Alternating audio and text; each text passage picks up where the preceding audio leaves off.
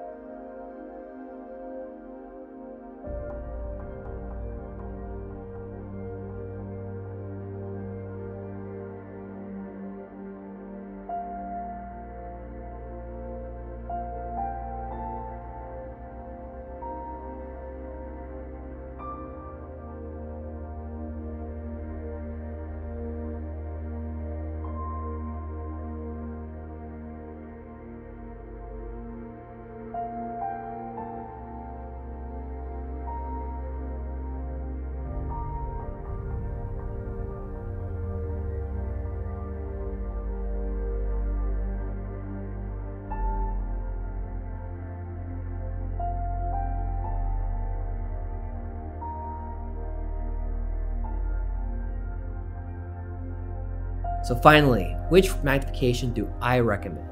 I actually recommend 5 times. And I know this may seem high, I know I'm an endodontist and I may be biased, but give me a chance to explain. I used 5 times loupes. I upgraded for all things general dentistry for 1 year in general practice residency a few years ago before endo.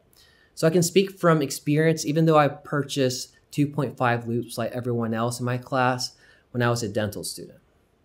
So as a general practice resident, I used 5 times for everything in my first year. I used it for scaling and root planing, restorations, crown preparations, endo, surgical extraction, and even implant placement. And here's what I've learned. There's no doubt you can see the finer details, which I don't think anyone will argue. You can just be more accurate and precise. The question was always whether or not it was worth adjusting to the small field of view and depth of field. My answer to that is an overwhelming yes. It's totally worth it. In general, you can remove everything you need better without removing too much of the things that you don't want to remove. You can just see better closer. In perio, there's no question we still have to go by feel as far as detecting and removing subgingival calculus, but in higher magnifications, you can certainly see exactly where your instruments are going, stroke by stroke. You can check yourself and prevent moving along too far after the outstroke. It's similar to the reasons higher magnification is good for endo. In restorative, you can diagnose caries better. You can remove caries precisely without removing too much tooth structure. You don't have to rely on feel alone. Your internal and external outline forms can be more precise, and when you do feel the restorations with composite or amalgam, it can be smoother margins. In prosthodontics, such as crown preparations, at higher magnifications, your margins can be more perfect, your occlusal clearance could be adequate, and you don't have to worry about hitting the tooth interproximally when you're prepping. In endo, it's self-explanatory. You don't have to talk more about that. In surgical extractions, you can remove bone more finely. You can be more careful around the roots. For instance, when you trough around the roots, you don't have to remove as much bone. In implants, in particular single unit implants, this is a little bit more controversial, but I actually find implant placement easier at higher magnification. Of course, with full arch, you're doing guided or anyway, so magnification doesn't matter.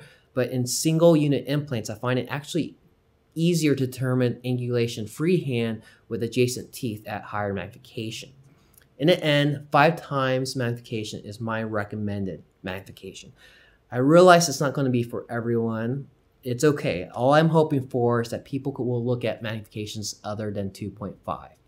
Just the fact that I see so many dental students these days lean closer to their patient just to have a closer view is reason enough to go at a higher magnification. Thank you for watching.